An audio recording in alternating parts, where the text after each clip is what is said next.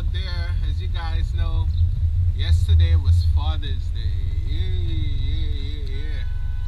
And your boy, DJ Troy, you know what I'm saying, is a father. A proud one at that too. And happy, to been given the opportunity, to father a child. And it's something that I don't take lightly, because me myself, I was brought up with my dad, but my dad was always missing in action in different ways. He was either out of the country or, his job took him different places. So, for many years, my father was missing. And then, I came back, we all came to the country, then we lived together for a while, and then, we split up and we got missing again. And that affected me in many ways, you know what I'm saying? It really created, a lot of internal anguish because, you need to have your father there, you know what I'm saying?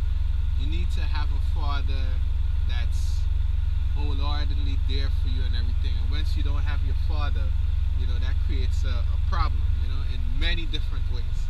And I think it's something that affected the black men in many different ways. This is why you see so much, crime and violence and these things, because no disrespect to single mothers out there, you know what I'm saying, because we see it all the time, the tremendous job that single mothers have done and continue to do every single day, okay?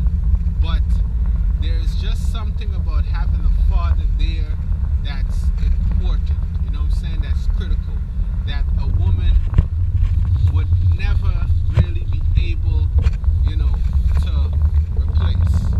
You know what I'm saying? A woman cannot, be a father at any point in time. So it's one of those critical things where you need to have a father inside the home. Now, with that stating, I'm going to talk about what is it that it means to be a dad. Okay, and mind you, I don't have all the answers, okay? I don't, you know what I'm saying? I don't have all the answers, you know what I'm saying? I know some things, but I do not have all the answers, okay? One thing that I can tell you is that you need to be there wholeheartedly for your kids. What does that mean? Okay? It means that you're there talking with them through the good, the bad, and the indifferent. Okay? It's no longer good enough that you just be the provider. You know what I'm saying? I thought that was just okay. You know what I'm saying? I could tell you honestly that my father was one of the best providers that I could remember, you know what I'm saying? I could never say that I was ever hungry living with my dad. I always could say that I always had excessive amounts of food with my father. And to some people, that is enough. You know what I'm saying? Some women, that is enough. You know what I'm saying? Some women, that is the pinnacle of what it is to be a man, what it is to be a father. You provide for your kids, you clothe them, you feed them, and you put a roof over their heads, and life is all good. Okay? But to me, that's just part of it. I believe that a father also needs to be there emotionally for their child. Okay? A father needs to ask their child, how are you doing? What's going on? Okay? What is it that you need to talk about? Is there anything you need to talk about? Can I help you with anything? Okay? Not just finance. You know what I'm saying? Finance is just part of the battle, but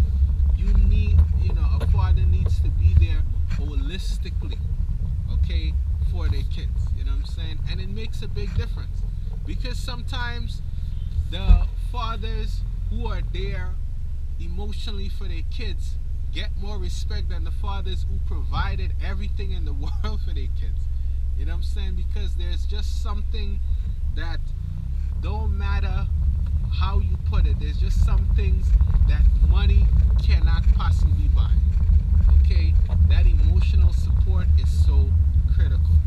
You know what I'm saying? You need to be there for your child. Okay? You need to be there. And I'm talking as a child and as a father too. You know, because I can remember that there are many a times that I'm like, yo, you know what I'm saying? I need emotional support. You know what I'm saying? And it's not good enough to be emotionally supported your kids. Your kids also need to be able to trust you. You know, when they come to you with stuff, they hear it from you, you know, first and last. Okay, what that means is that your child come and tell you something, you're there.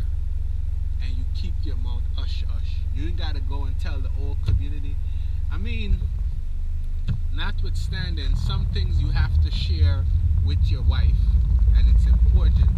But collectively, you know what I'm saying, it should, you know, your child should feel safe coming to you talking about different things, you know, and that's what I'm talking about when I say being there for your child holistically. Okay? And mind you, you're not gonna always get it right, okay? Because this is what you call life.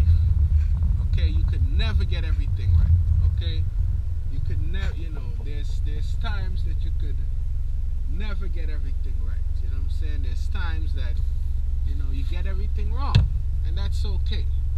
But you just have to make sure that you do your best every day to support your child in every possible way as a father.